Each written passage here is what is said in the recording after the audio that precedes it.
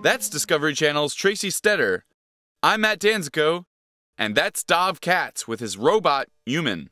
Human is what's called a mobile manipulator, a robot that can move around and interact with different environments. And not only is Human up and running now, but in the coming years, similar robots could be roaming around your house helping you clean, or even fetching drinks for you and your friends. My interest is in building robots that can perform useful tasks in human environments, like cleaning dishes, cleaning your floor, putting groceries away, and so on. And so to do that, we need a robot that is capable of perceiving the environment and interacting with it. Human sees its environment through a set of web cameras, which allow it to move around in unfamiliar places and avoid objects in its path.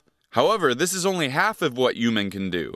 Without anyone controlling it, Human has a human-like arm that can pick up and move around foreign objects. What we've done is to develop a skill that we call interactive perception, where robots interact with the environment and observe the outcome of their interaction. The robot is then able to store this information, and in the future, when it encounters similar objects, it can retrieve this experience with the object and become better at understanding new or similar objects based on this experience.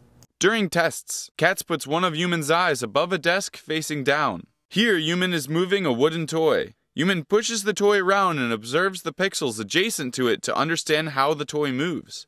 Human's eyes take note of the movement and stores the information.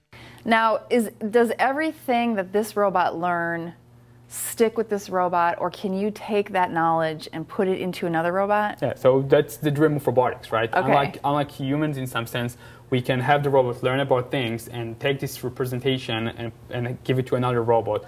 What is your hope for the future for robots? Well, so clearly to have a robot in every house to do all the mundane tasks that we don't want to do. That would be the goal. For Discovery News, I'm Matt Danzico.